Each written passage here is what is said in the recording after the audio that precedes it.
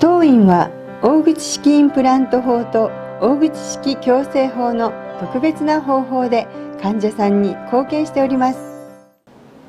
あいうべ体操をしましょう。はい。あ、い、う、で。これは何ですか？英語をリピートしてもらうので、お口の体操です。体操だったんですね。これは免疫力を高める世間でも認められている体操なんですね。これは認められている体操なんですか？そうです。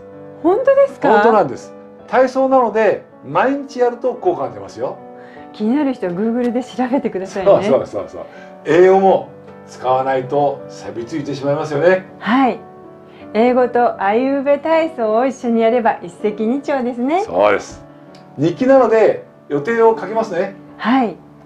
今日はいつどこで誰とを言いたい時に便利な前置詞を使った例文をご紹介いたします。便利ですね。日本語、英語の順に言いますので、私に続いて言ってみてください。はい。私はカフェで彼に会った。I met him at the cafe. 彼は岐阜で育った。He grew up in 岐阜。香織は歯科医へ行った。香織 went to dental clinic. 私は歯医者へ向かった。I left for dental clinic. 彼女は歯医者の中へ入っていった。She went into the dental office.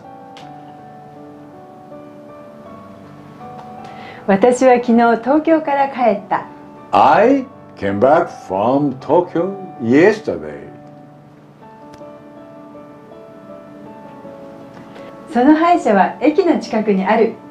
The dental clinic is near the station. 彼は入り口のすぐそばに立っていた。He was standing by the entrance. 和夫はお母さんの後ろに隠れた。Kazuo hid himself behind his mother. 治療が怖かったんでしょうかね。怖いでしょうね。では今日はこれまでです。バイバイ。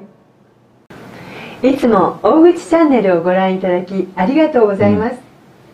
引き続きご視聴お申し込みをお願いいたします。登録ボタンを押すと便利ですよ。